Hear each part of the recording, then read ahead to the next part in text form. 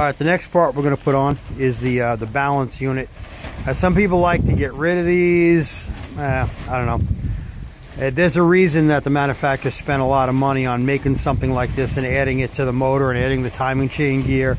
So if it makes the motor run smoother, so be it. So you just put it on and you torque it to 35 foot-pounds crisscross pattern. And after that, you rotate the bolts 90 degrees, and then that is set in there. And then we're going to either put the timing chain on and the head on. I haven't decided which yet. Hey, one more thing that might help you out when you go to torque the variable valve timing unit. I don't know what it's called. On the Jag, it's called the VVT. I don't know what Nissan calls it. Anyway, these are torqued to 100 foot-pounds on both of them. Stick a wrench on the camshaft to hold it, because the chain will not hold it. The motor's just going to roll.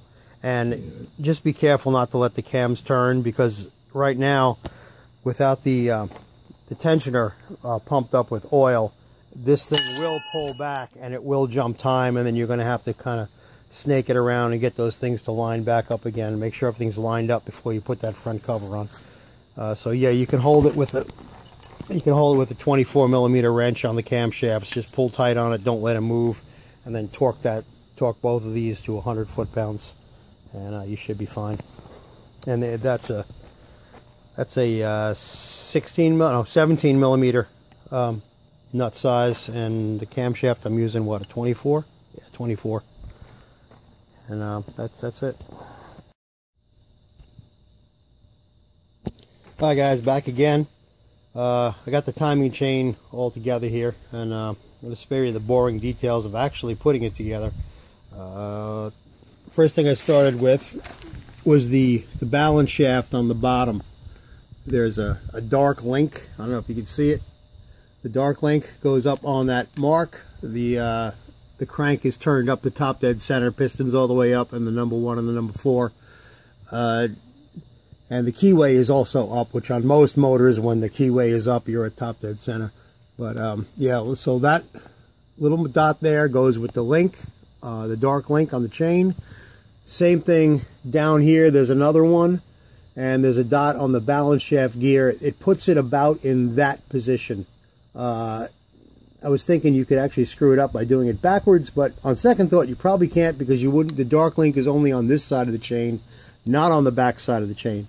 So it's over here, and at about, I would say the 530 position is where that other link ends up. And then you put your tensioner assembly on there and torque it down. Then we got the this is just the eccentric for the oil pump drive. I just slid that on there. And then over here, the proper timing on these motors is this line here goes with that dark link. This line over here goes with that dark link, and then there's another one down here on the bottom, which lines up with that dot. Let's see if I can get that a little better. Which lines up with that dot on the bottom of the gear there, and that is proper time. When you do it though, it's kind of funny because there's like slop in here, and nothing here is really supposed to line up. The whole timing with these motors is with the links and the marks. Don't worry so much about the slack in it. You can actually turn it and pop that back out, but it seems the camshaft, because of the way it's sitting on the valve springs, it wants to return back to that natural position. So anyway, that's how it goes. And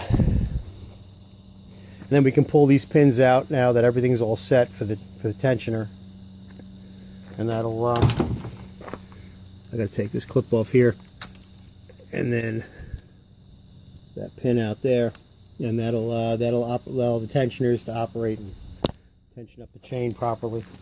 And that's really it. Now the next thing we're going to do is put the front cover on, and we're almost getting done with this here motor. And now when you put the cover on, I got a nice brand new cover to go on there. Seal's already in, that's good.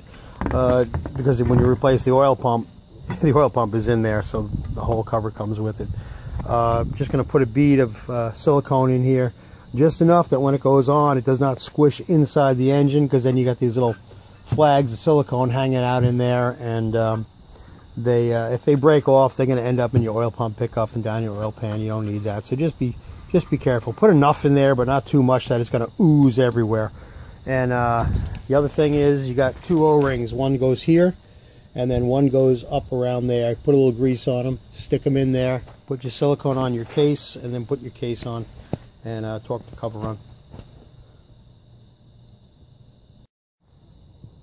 All right, so now the upper oil pan is on. Everything's nice and clean, all torqued down.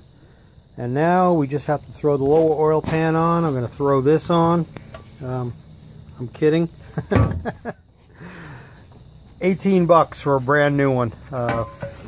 Well, brand new aftermarket on Amazon. This one over here, the coating inside is coming off, and I wasn't about to put that on a rebuilt motor.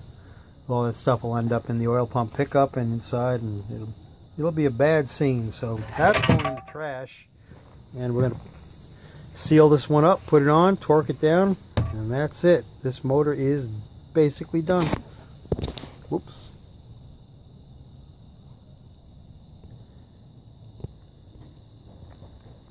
And there's the pan on, and torque down to 60 inch-pounds.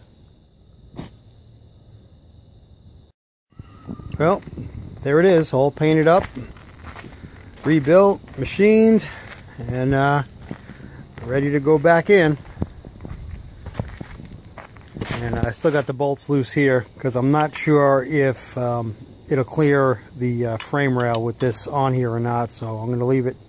I'm going to leave it loose for now and tighten it up or pull it off while I'm putting it in, and we'll see how it goes. Definitely the balancer was a problem getting it out. That was hitting the rail, so I'm going to leave that off until I get the motor in, and then I'm going to put that back on and tighten it up.